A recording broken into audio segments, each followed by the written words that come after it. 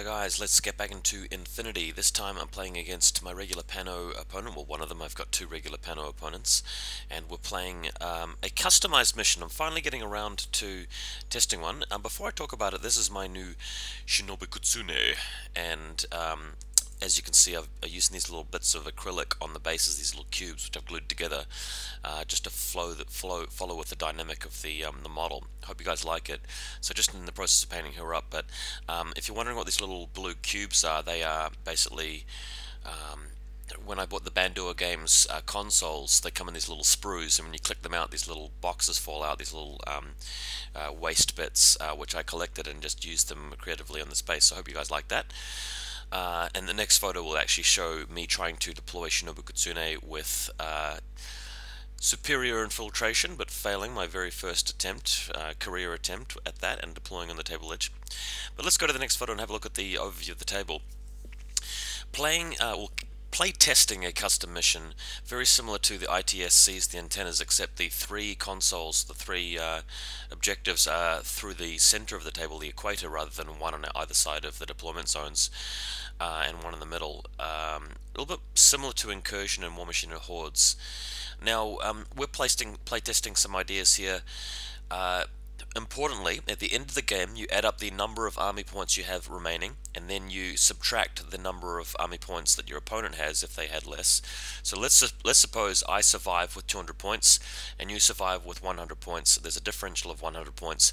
You score 0, I score 100 if I'm the one with 200 points and you're with 100 points. So I've got 100 points there at the end of the game. Then you get 75 points for every objective that you are in control of at the end of the game. Plus, I think we agreed on 50 points for securing the HVT. So yeah, I'm actually going to eventually get around to putting up a Google document that anybody watching my videos can look at and suggest changes for custom missions, but would like to get away from strict ITS because we could believe that it could be better managed. Now, importantly, the rule goes that we're playtesting here is that if you are not a specialist, you can still attempt to pass a willpower check to take an objective, but you're at -3. So specialist, just the same as ITS. Non-specialist, you can still actually attempt to score as if you're a specialist, but you're -3 willpower mod. Just to make it so that even if all your specialists die, you still have a reduced chance of still winning. It also shores up the difference, I believe, between factions like Ariadne Sectorials and maybe Toha. Lots of efficient orders with forward observers to get out there, and other people who would rather play with, say, 10 or less, maybe tags, giving them a chance to actually win on scenario without having to just rely on one or two specialists which have a lot of maneuverability. My new lot of YuJing have showed up, so I'm actually playing with Sunse and a couple of extra little goodies floating around. We'll go to the next image where my opponent is set up using a couple of my loaned PanOceania models. He's got a Aquila with HMG as usual, and a few Fusiliers hanging out back. This is not a sectorial army, I might add. Next photo, I've got the first turn here. We've got my brand new, finally got the right model, Guilang Forward Observer, and moving to the console just as you would in an ITS mission. Of course, he's a specialist, so just passing the willpower check and taking control of it. And as you can see what I mean, this console here is from Bandua Wargames. You pop the acrylic out of a sprue, and it just leaves these little cubes as waste material, which I've used for Shinobu's base. Also like the crate at the left-hand side here, which comes with the Hephaestus box set. Very nice. Next image again. Yeah, you can see that he's poking his head around the left-hand side of the objective room building there, if you look carefully at the left-hand side of the photo, and shooting at this Fusilier. And I believe he managed to kill them. Can't quite remember the specifics of the game. Next image again, we've got Shinobu moving carefully around the side of the building here, and shooting her combi rifle at the doctor at the bottom left of the photo, is hanging out in the building there, so successfully killing him. And then moving towards the building a bit further. Next image, Damaru Butai just moving further forward, getting into better position. There is a mysterious Teokema marker on the building in the center, but it is prone, so no attempts to willpower on that one. And Sunse, as you can see here, just moving into a better position so he can gain line of sight to the flanks, just in case somebody airdrops. Alright, next up, Shinobu Kitsune, changing into a Teokema marker. just hanging out in the corner there, so that's fine. And the Guangxi is actually dogged. It's taken a wound here, which is represented by that red marker, blood token, I should say.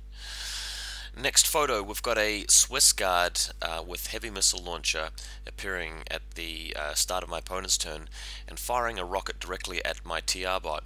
Now, of course, the TR bot is at long range, modified by cover, but then it's up against TO camo and surprise shot, so easily failed the face-to-face roll there and got destroyed by the Swiss guard with the missile launcher there immediately. Next image, we've got a Kali commando, again my model loaned to my opponent, dropping down here or coming onto the side of the table quite close to the Guilang Fort Observer, and of course being able to kill him because shooting him in the back quite easily, even though the Guilang is in suppression fire, so quite effective move there. And the next image, we've got the Aquila Guard moving further forward, and I've made a huge blunder in this game. I left Shinobu Kitsune at a point where he could actually come around and draw line of sight to me, discovering me automatically and killing me, so that was not much fun. Next image, you can see here that the Aquila Guard also moving around to peek around to get line of sight to my camo marker, which he can easily reveal and shoot. So as the next image will show, it is a secondary Guilang, this time with the sniper rifle, but up against MSV3 and an HMG Ballistical 15, just no chance, he just kills me immediately, so that was painful. Yeah, a bit of a blunder there, not really preparing for that Aquila. Another image just shows what's happening here, so that little black silhouette you can see faintly in the distance of the photo, next to that blue and orange building, is the Aquila Guard stepping around the corner, but it's Shinobu Kitsune who is getting shot here very effectively. No chance to really avoid this one, just attempting a dodge, but unsuccessfully. Going to the next image, you can see a bit of an overview here. I've placed a white token onto the objective at the right hand side because I've controlled that. Center objective and far left objective are not controlled by YuJing or PanOceania at this stage, and he's got a few TO camo markers floating around the battlefield. At this point, spending a command token here, my opponent is putting down several models into suppression fire, including the Aquila Guard. Next image here, we've got a Guangxi moving around the corner, firing off his chain rifle and then getting shot by the suppression fire Akali, but unfortunately not managing to kill him. I think losing the Guangxi in the process, unfortunately, and Akali survives, sadly.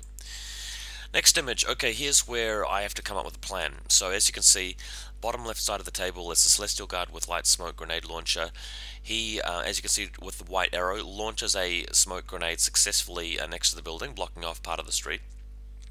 And then there is a Damaru Butai behind the central building here, who is going to try and walk around through to attempt to assault the Aquila Guard. You can see the green arrow shows his direction. So to do that, it takes a couple of orders to get the smoke down successfully, and then the Damaru Butai spends 1 or 2 orders getting into the smoke. And once he's at the edge of the smoke, does a cautious movement across the street to that secondary building in the middle there, with the blue, the Ice Storm box set building, as you can see. To do that, he crosses the line of sight of the Swiss Guard with missile launcher, but this is a cautious move from the cloud to the side of the building, so he successfully avoids that, and then spends another couple of orders getting to position before assaulting around the corner to the HMG Aquila Guard successfully. So spinning the next, looking at the next photo, you can sort of see what it looks like here. Damaru Butai moves up to the building, to the smoke template there. As you can see, no other line of sight apart from the Swiss Guard missile launcher, and then he's able to get around. Another photo just shows you me taking a picture of him coming around to the side. So at this point, the Damaru is within a point where he can just spin an inch to get around the building and another 7 inches to get into close combat. The Aquila Guard will be able to use suppression fire here, but he's at -3 for the martial arts penalty at martial arts level 3, and the Damaru is basically face-to-face roll with a 20. So we'll go to the next photo, and the Damaru successfully charges in and wins the face-to-face roll, and causes a critical hit on the Aquila Guard as it happens, and then just manages to hack him down with a electromagnetic weapon and finishes him off in close combat successfully. So really good comeback there from the Damaru, and that we should manage to kill the Aquila Guard earlier, but unfortunately losing a couple of models to him, so it's a bit of a trade-off at the stage. A new photograph will show that my opponent is getting into position with his Fusiliers to try and shoot at the Damaru. It takes him a couple of orders here to nail him with a couple of wounds, but Damaru is sort of being pushed back, eventually getting shot at and killed, but soaking up a fair few orders in the process. The next image shows us we've got a Raiden Saibutai with a missile launcher. Terrible photo of him, very blurry. Shooting at a Crocman in the distance. The Crocman has basically moved across to fire at the Damaru on the other side of the building, but by doing so provokes an ARO from the Celestial Guard and the Raiden Saibutai. So the next image will show you that the Crocman here in the center has moved across to shoot at the Damaru, who tries to dodge back, or even shoots his chain rifle. No, he's changing facing because he's facing the wrong way there. But I've circled the two models that left the hand side of the photo. We've got a Celestial Guard and a Raiden shooting back at him. So the Raiden Saibutai rolls perfect number, gets the rocket off on the Crocman, destroying him, and the Celestial Guard manages to dodge away. So quite successful there. I did end up losing the Damaru this turn, but at least I killed a Crocman. Very nice. Next image will show you a non-blurry photo of the new Raiden. Haven't finished painting him, but I'm really happy about the model. Really cool looking model, man. Okay, so we're going to move over to some photos taken by my cell phone. This next one here will show, yep, so the Damaru is killed at this point. He's got his HVT standing in the middle of the street, so that's what that model represents, just so that you know. Next photo again, we've got a mysterious Teokama marker moving around to have a crack at the Raiden, so appearing here, and we'll go to the next image showing that he is actually a Hexa with a Spitfire, so that manages to kill the Celestial Guard. And Sunze just camping behind the building doing nothing all game. Next image, very blurry one, so we'll skip that one. We'll go to my final turn here where Sun Tzu finally gets into the action. It doesn't matter if he dies because this is my last turn. He moves around here, fires 2 nanopulsar shots at the Hexa, wiping him out. And that is fine because Sun Tzu's armor manages to fend off the pistol shot in return, so looking good there. Haven't quite finished painting Sun Tzu either, so bear with me. Another image shows that Sun Tzu actually moves around the corner after actually taking a wound from the Hexa, after I recall that correctly, to try and capture an objective, but the Crocman hacker appears and immobilizes him.